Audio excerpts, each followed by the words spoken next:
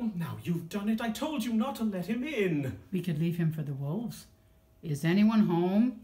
If we keep quiet, maybe he'll go away. Is someone here?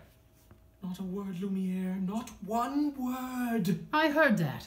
I know there's someone here, and I'll thank you to step out where I can see you. Hello. Oh! And goodbye. Wait. You're a clock, and you're talking. Astonishing, isn't it?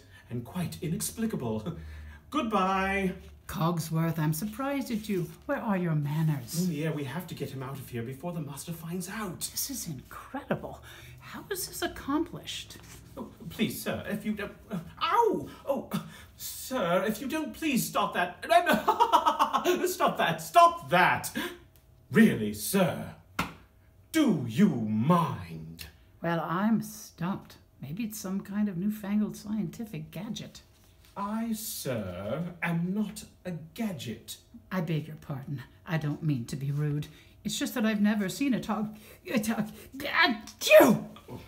Bless you. You're chilled to the bone, monsieur. Come, warm yourself by the fire. No, I forbid it. Lumiere, as head of this household, I demand that you stop right there. Oh no, not the master's chair. I'm not seeing this. I'm not seeing this.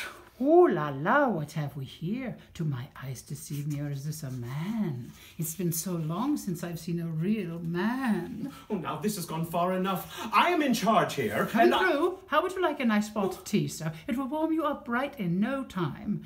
Oh, yes, please. No tea. He'll be here all night. No tea. Lumiere, listen to me. We've got to get him out of here. Do you have any idea what the master will do if he finds out we let a stranger in?